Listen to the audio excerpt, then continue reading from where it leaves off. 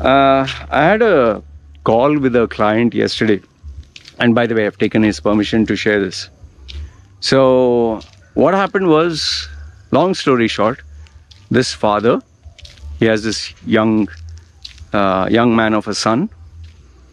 After spending money for college and everything else, smart guy, means not exceptional. He has decided that he wants to move to Dubai. Okay, that's how the father got in touch with me. So, seeing my content about Dubai. So he wants to move to Dubai to start from zero, any career that pays him more money. And whatever plans the father had has all gone down to the drain, because his father had planned for him to be in India and, kind of career path in India. But now he wants to go to Dubai. You might say, what's the problem? Let him go to Dubai. Well, this is where the problem starts. The reason why he wants to go to Dubai is because he is in love with the girl. Young girl. He's in love, she's in love, they both are in love. Okay.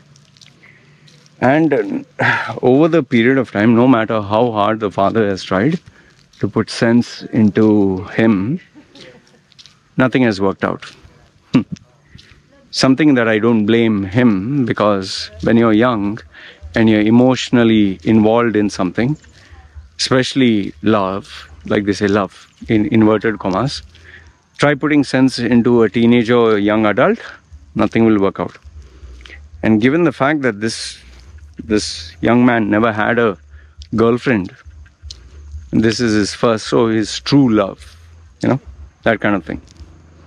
So now he has decided from India, he'll come down to Dubai so that he will start getting a job, earn good money, get quickly married as soon as possible, and start his family. Good goal.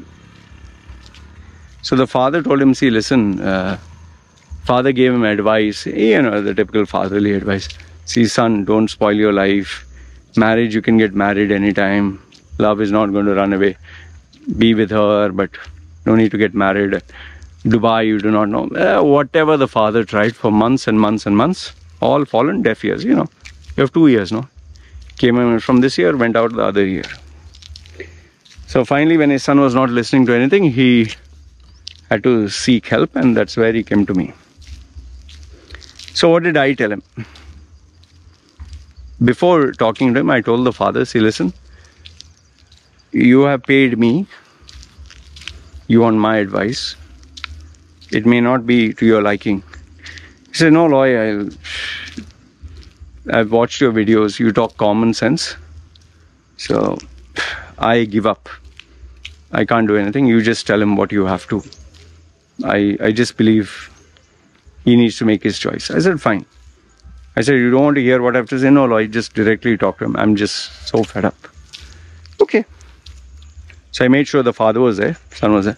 Son anyway looked at me like, like, who the fuck is this guy and why the fuck should I listen? Because I know for a fact his father must have tried, not just me, many other people. So, after exchanging pleasantries, hi, how are you? Your name and okay. So I said, okay, I've heard your father's version of it. I would like to hear your version. He didn't seem very willing. He was like, he was giving the sigh, and up. I told him, see, listen, I understand your expression. You're trying to tell me you're fed up and frustrated. That's why you're making all that sigh. And you're, moving your eyes and your head. I said, these childish expressions don't help. I said, I'm here with good intentions. Just listen with an open mind. I'm not saying follow what I have to say. Just listen with an open mind. Maybe you'll get maybe one point of wisdom that can help you.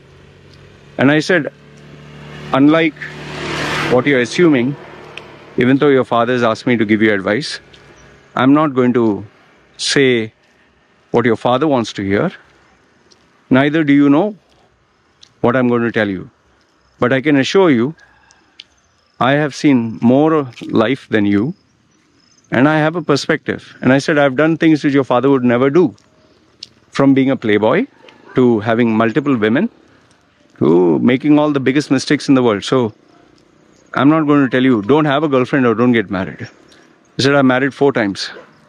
So, I have experience in that department also.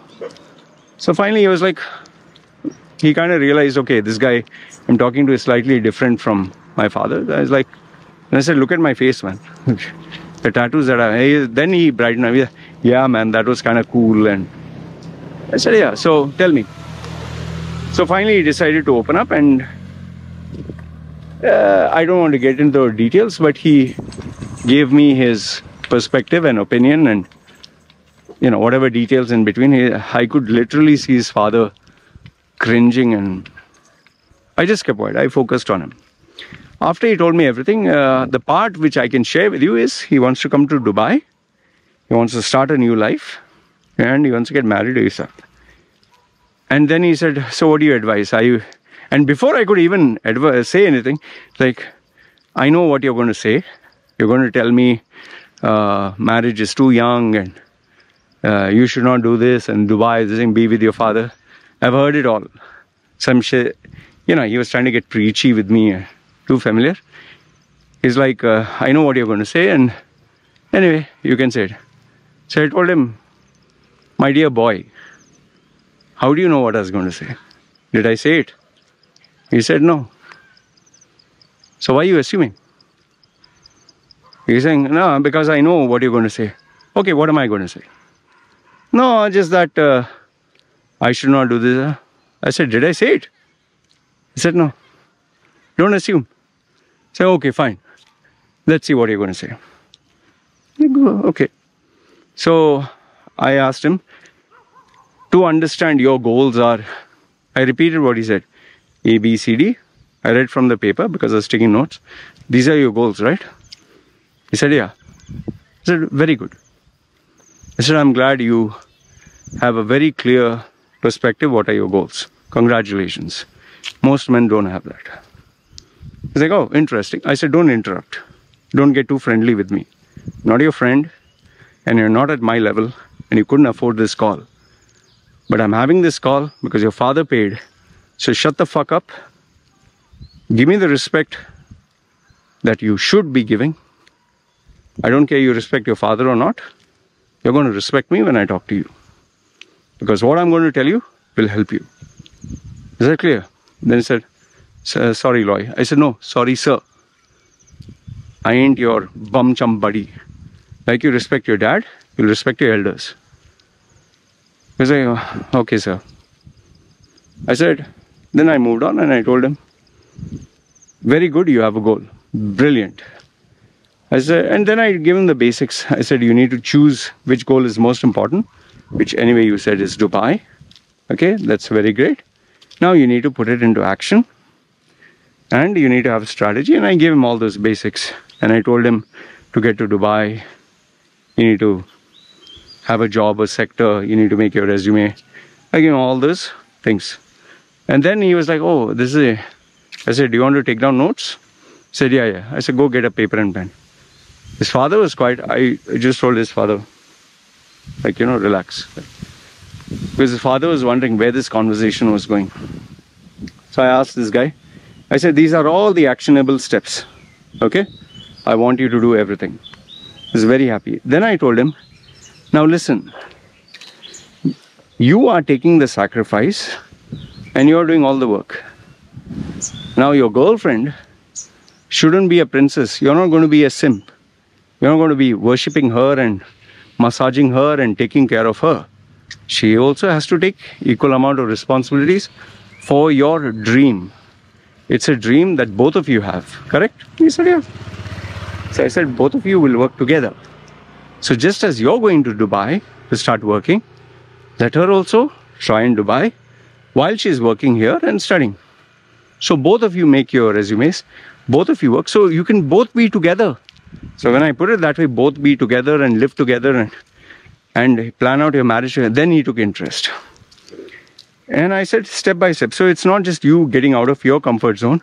She also does the same. And don't just discuss with her. Discuss with her mother and father. I said, are they aware that you both want to get married? He's saying, no, they just know we are dating. No. I said, you go and speak to the mother and father about marriage. What if they are planning for somebody else? And he was like, no. I said, once again, you're assuming. You assumed what I was going to tell you, which is totally wrong. Again, you're assuming what her parents will do, which is totally wrong. And I said, if this girl truly loves you, she will tell the mother and father, I want to marry this guy.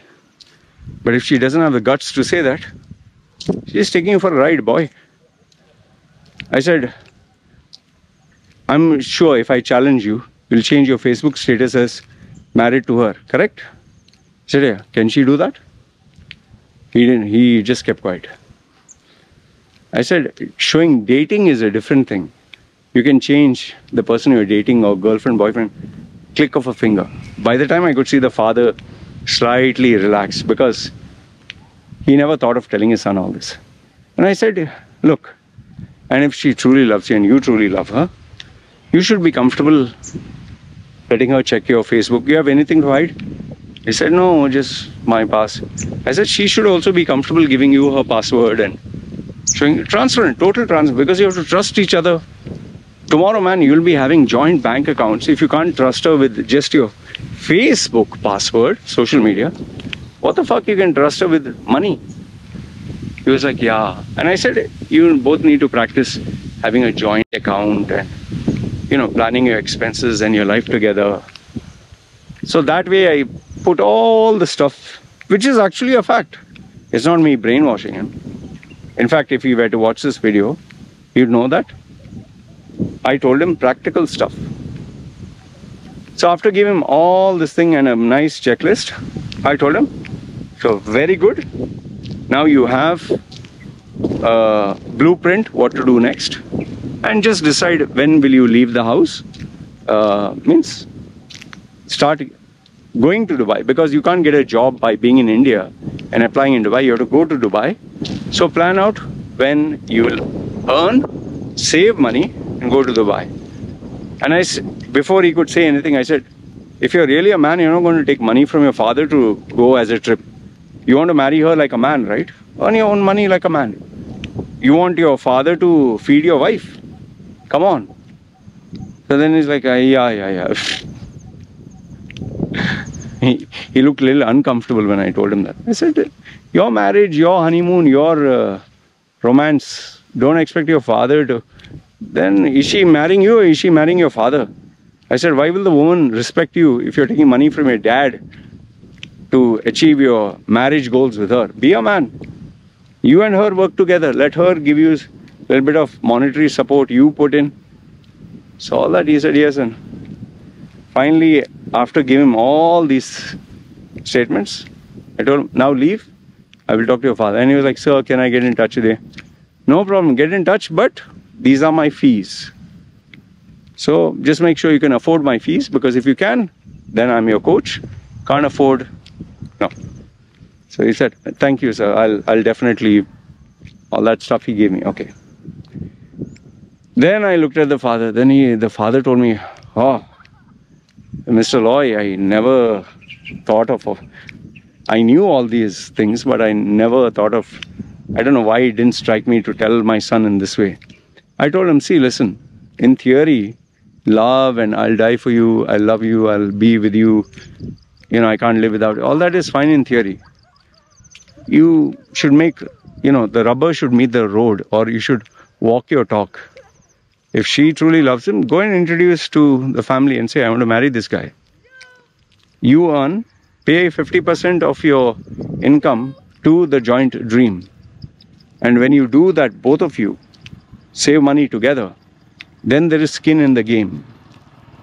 And if either person has doubt or either person is not sure, the person who is not sure will back off. And I said, in this case, your son seems willing, she doesn't seem. Your son seems, you know, ready to show bravado, she doesn't. And the biggest thing which I told him, when I made it clear that you don't need to fund your son's dream of marriage, education is different. I said, did you see his colors? And he was like giggling and laughing. He was like, I said, don't lecture him anymore. Don't give him all this big theory advice. Tell him, I support you. Go and do whatever your heart has said, but you have to fund your own dream. Okay? Job in India, I can help you. Job abroad, I can't help you. So the father thanked me, and then we had some more stuff to discuss, a few pleasantries, and that was it. So this is how I coached and advised that young man, and the father was very happy. The son did try to, massage my ego a little bit, send me a nice glowing letter, which is private. Can't share it with you. But he thanked me for it. Okay, fine, whatever. And I sincerely, and this is not me playing mind games, I sincerely told him, I want you to succeed, prove the world wrong, prove your doubters wrong.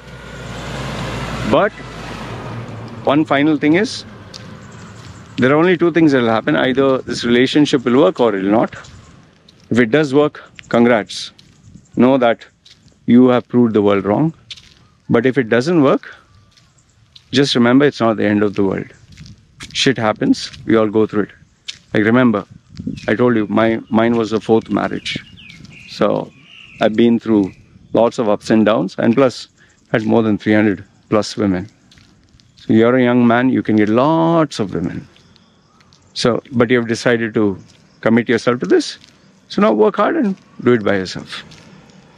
So that was it. So now you tell me, the advice that I gave, was it right? Was it wrong? How did you feel? Did you feel I tackled this issue with a logical way? Whether you're a parent or a young man or woman, let me know your thoughts. And if there's anything I left out, feel free to share. Because remember, talking anyone can talk. Theories anyone can give. Walk your talk. You should always walk your talk. When you walk your talk, that's where you'll realize. Why you guys are shouting, man? When you walk your talk, that's where you come to know. What you assume, what you say, what you believe. Can it really stand the test of time, or it cannot? So this is what I wanted to share with you. Let me know your thoughts in the comments below. Good, bad, ugly. This is me signing off. You guys take care.